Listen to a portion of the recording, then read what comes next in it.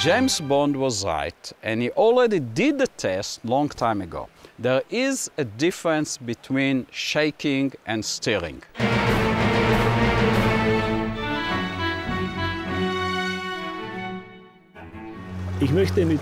I would like to treat water the same way I treat a beautiful woman.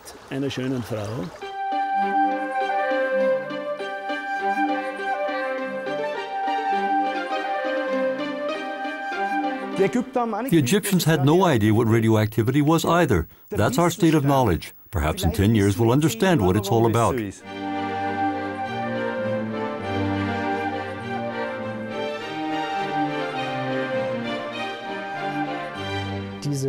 This statement that water has a memory, of course, that practically changes our whole way of looking at the world.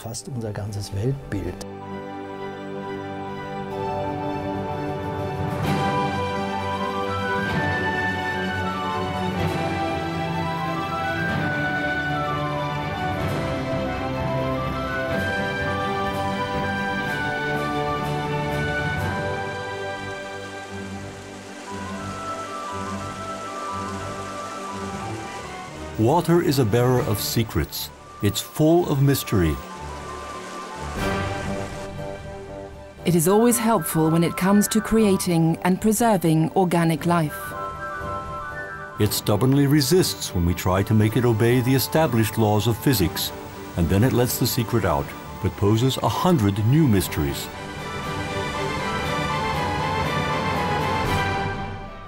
To physicists, water is abnormal.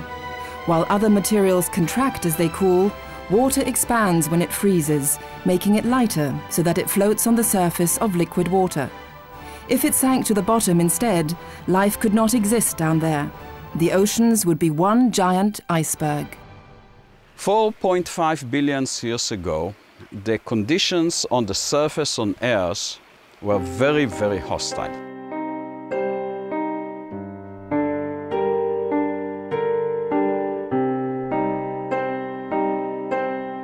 We don't know how it happened, however, we do know that it happened in what is called the primordial soup.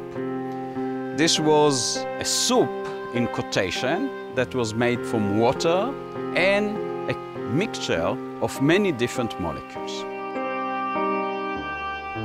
The first organism that appeared were the bacteria.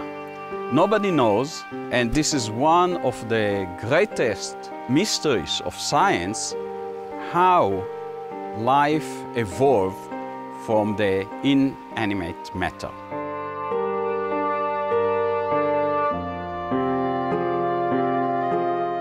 The response to this unanswered question is most likely to be found in water.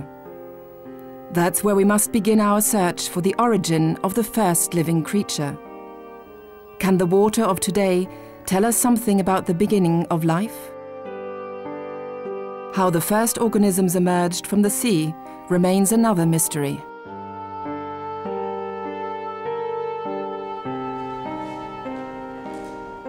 The Institute for Statics and Dynamics of Aerospace Structures at Stuttgart University.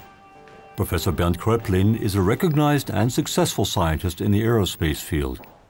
Together with his colleague, Regina Henschel, he's been exploring the question, can water pick up and store information? This investigation could shake the foundations of traditional physics. Diese Aussage, dass das Wasser ein Gedächtnis hat, the statement that water has a memory practically changes our whole way of looking at the world, of course. Let's travel down the Rhine in the figurative sense. The water is flowing down the Rhine, picking up information everywhere it goes. So the water has more information at the mouth of the Rhine than it had at the source. And the Dutch, living at the mouth, when they drink that water, they're also drinking all that information. Thus, the world's oceans would no longer be something that separates us, but instead a giant storehouse of information, and the rain would perhaps be a data medium carrying information to the world.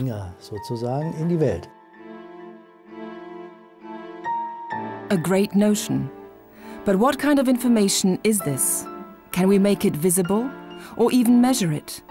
In order for experimental results to be considered valid, they have to be repeatable. But how can we look inside a drop of water?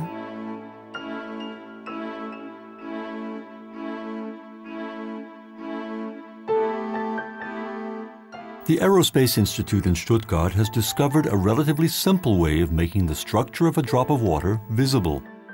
The drops are placed on a sheet of glass and allowed to dry. Under the microscope, they reveal fascinating images that can be photographed with a special camera. The researchers have had their efforts rewarded by insights into a very beautiful world. Each drop has a face of its own, unmistakable and unique. Why are the individual drops so different from one another? What do the photographs tell us? Who can interpret them? What information is stored in them, and where did it come from? Perhaps from humankind itself?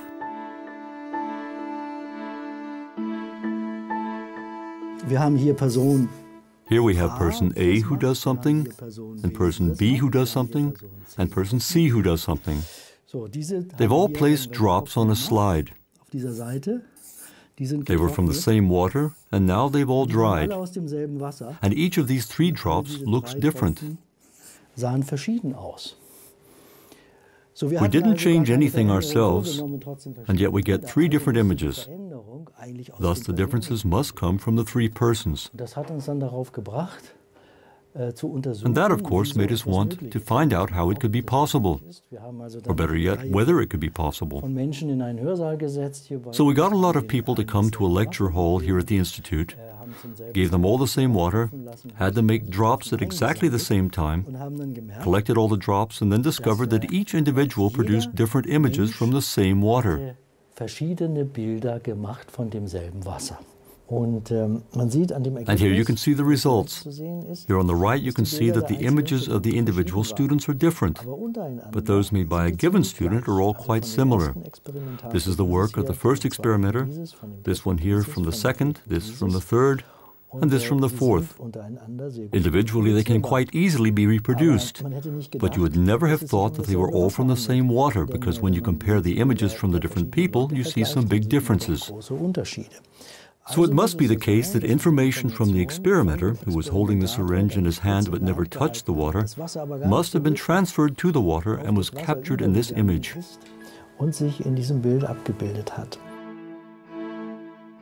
Researchers around the world have been persistently trying to get water to reveal its secrets.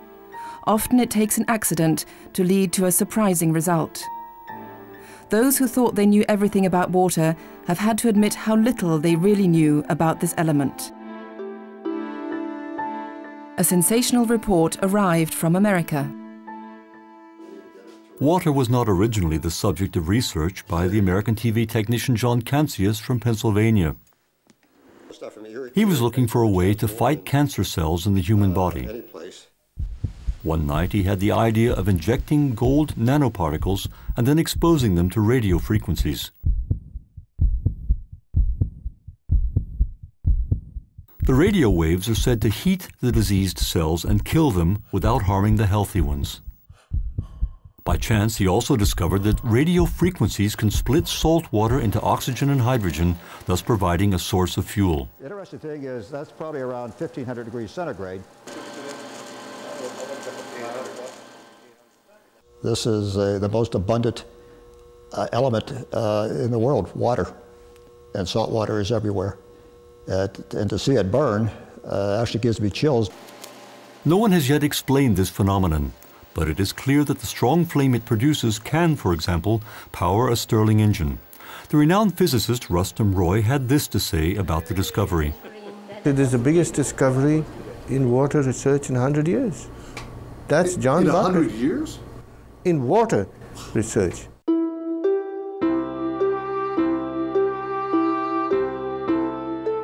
In fact, there is no guarantee that every discovery will contribute to human progress.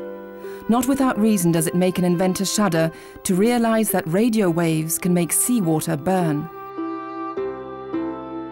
The idea that the black gold of oil might be replaced by the white gold of water to power the Earth's tens of millions of cars has something frightful about it